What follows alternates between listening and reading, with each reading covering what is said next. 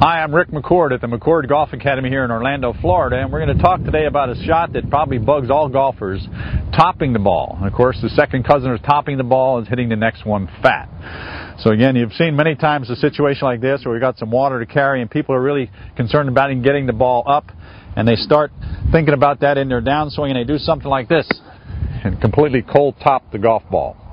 What happens when we top the ball, you're always going to get this age-old advice to stay down. So the top shot that you tried to stay down on the next one is followed by a big fat shot we hit way behind it. So let's discuss that top shot and the fat shot, because the problem is the same on both shots. What we have to remember is the golf club you're swinging is simply a lever, just like a seesaw, two kids on a seesaw. One end goes down, the other end goes up. When we swing the golf club, everybody gets in a pretty good position here to the top.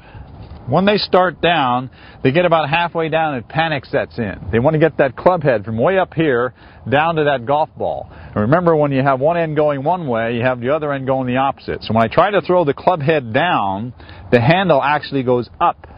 You're holding on to the handle end, so consequently, then you come up. Again, the fix is not to try to stay down, because now if I try to stay down and do the same thing, throw the club head down, my body's not going to move up, so I hit way behind it and hit it fat. The key to remember, to control the club head end of the golf ball, you have to focus more on the butt end of the golf club.